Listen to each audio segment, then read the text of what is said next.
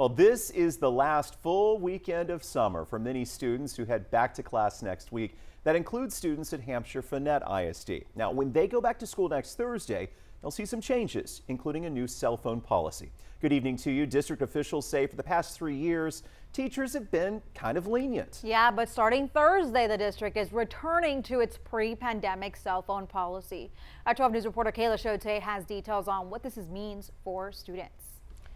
Brenda Jordan wants Hamshire-Fannett High School students get off the school bus or out their cars. It's time to turn their phone off and put it away before they walk inside the school.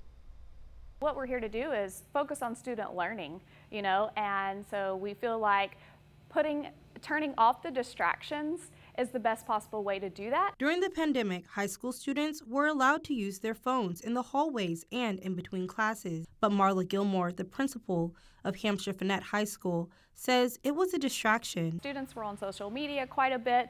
They were watching movies or, trying to, texting each other during the day. Gilmore says the school reached out to students, parents, and an advisory committee to weigh in on cell phones. Gilmore says they all agreed that phones were a problem. During instructional time, our cell phones will be turned off, and then again they'll be allowed during their designated lunchtime in the cafeteria as well as our courtyard. If a student gets caught violating this policy, which includes cell phones, tablets, and smartwatches, the device will be taken away. If a phone is confiscated during the day, then it's brought and we hold it in the office, and then the student or the parent can come and pick that up.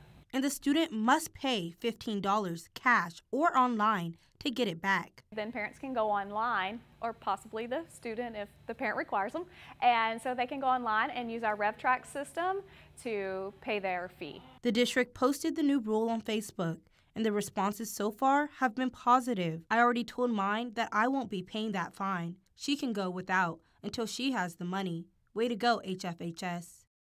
All of the money collected will go into the general student activities account. In studio, Kayla Shote, 12 News.